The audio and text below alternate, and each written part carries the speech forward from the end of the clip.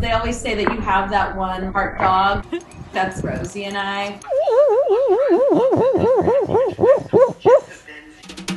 I'm Christina, and this is Rosie's story for GeoBeats. Rosie was found at a busy intersection and then was brought to animal control.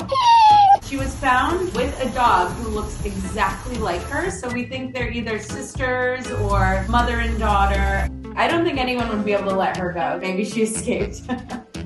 She was taken from animal control by Pity Love Rescue. They posted her online. I seriously started cracking up when I first saw her. My husband and I ended up getting her.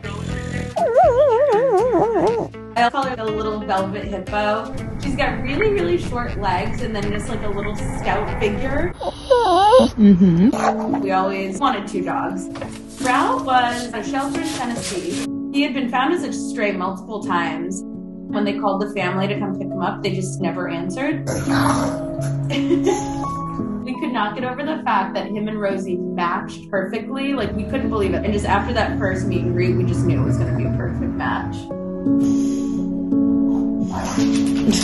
Even with Ralph and the cats, Rosie's the queen of the house. She's really calm, total couch potato. And then there's another side of her that we joke is a total diva. We call it her alter ego is Mariah Carey. Somebody's overspilling, right? You're a little overspilling. If there's a room full of people and no one's paying attention to her, she will sit there and cry and scream until someone gives her attention. Rosie, do you want to go outside? Oh my god. She loves to be outside, but she does short walks. After maybe half an hour, she'll flop right down on the ground and you have to carry her.